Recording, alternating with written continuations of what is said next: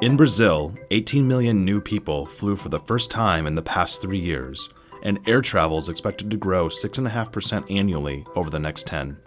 Aviation stakeholders are already experiencing the impact of this traffic growth. Airlines are facing expanding fuel and operational costs.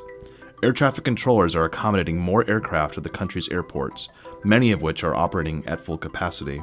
And passengers are experiencing longer lines at airports and flight delays. With commitments to host the World Cup in 2014 and the Olympic Games in 2016, Brazil's aviation stakeholders recognize that airport, airspace, and airline operational efficiency must be improved quickly to accommodate such demands. In 2011, GE Aviation, in conjunction with Brazil's air navigation service provider DECEA, initiated one of the largest collaborative civil aviation programs. In partnership with key civil aviation stakeholders, the team embarked on a national research program to analyze and improve airport, airspace, and airline operations in Brazil.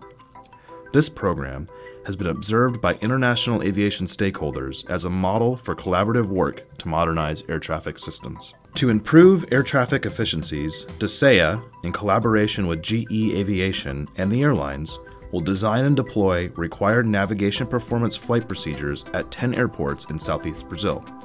In addition, GE Aviation will analyze actual flight and operational data to support optimization, validate the cost savings, and identify additional areas for improvement. Required Navigation Performance Technology, or RNP, allows aircraft to fly precisely defined flight paths without relying on ground-based radio navigation aids. These efficient flight paths are already in place at Joinville and Rio de Janeiro's Santos Dumont Airport. The RMP procedures provide a precise flight paths for the pilots, helping to reduce weather delays and noise while increasing capacity.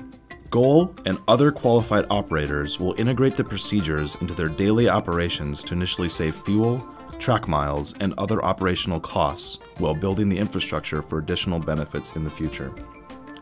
As an example, at Brasilia International Airport alone, GOL could save an average of 22 track miles, resulting in 7.5 minutes, 77 gallons of fuel, and over 1,600 pounds of CO2 per flight, totaling more than $24 million in operational savings over 5 years.